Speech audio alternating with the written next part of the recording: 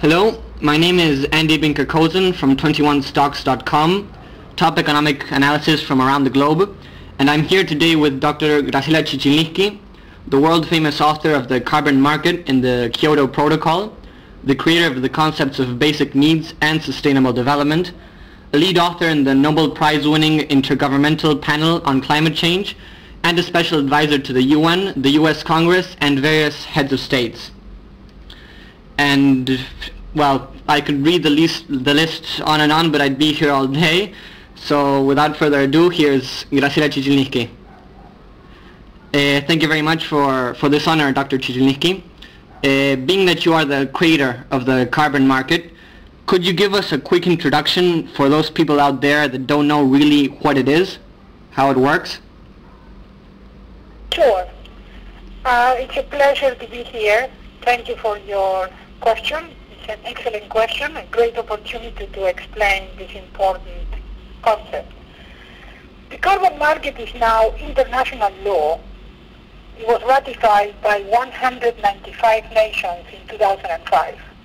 How does it work? It works by setting limits, nation by nation, on carbon emissions. The nations that have those limits by law are the industrial nations, the OECD nations, which emit over 60% of the carbon emissions in the world, even though they only house 20% of the world population. Once you set those limits, as they are set in the Kyoto Protocol for the first time in human history, the carbon market allows those nations that go above the limit to purchase the right to emit from those nations who are below the limit. So the global limit remains always the same, but the over-emitters pay the under-emitters.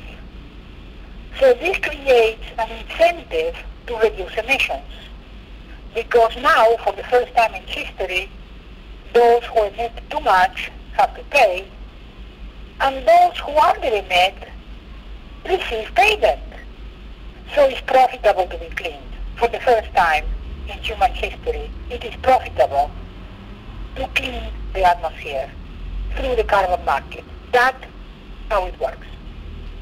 Do you think that the carbon market will be heavily affected by the expiration of the Kyoto Protocol next year, supposing that there is no new treaty ratified?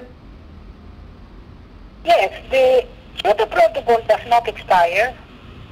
It is international law and will continue.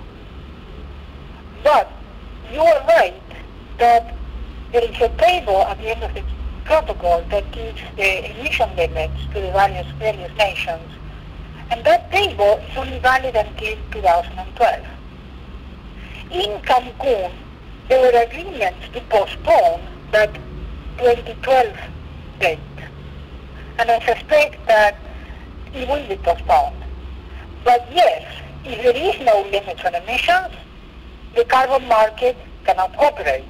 That is why the carbon market is so important, because it's not just a market. It's not just a matter of trading. It's not just a matter of paying. It requires firm carbon limits from the industrial nations. That's why it's so important. So, of course, we need those limits to continue. The European Union has set a new goal for 2050 that they should reduce carbon emissions by 80% against 1990 levels by that year, by 2050. And the coalition of gas companies, mainly Gazprom, Centrica, and Qatar Petroleum, told the European Union that if they invested less in wind farms and more in gas plants, that they could still meet the goal but save up to 900 billion euro. What's your opinion on this subject? Natural gas is better than petroleum and coal, because if you burn it, it produces significantly fewer emissions. In some cases, it can go down by 2/3. But generally speaking, the problem remains. And natural gas shares with petroleum the fact that it is a fossil fuel and it is in limited supply, therefore it's not sustainable. At some point, we have to move to sustainable resources. And the solution that is being proposed as a temporary, transitory help could work. But everybody knows, everybody accepts that in the long run, the only solution is renewable energy. And this includes wind, but more than anything, solar energy, concentrated solar power.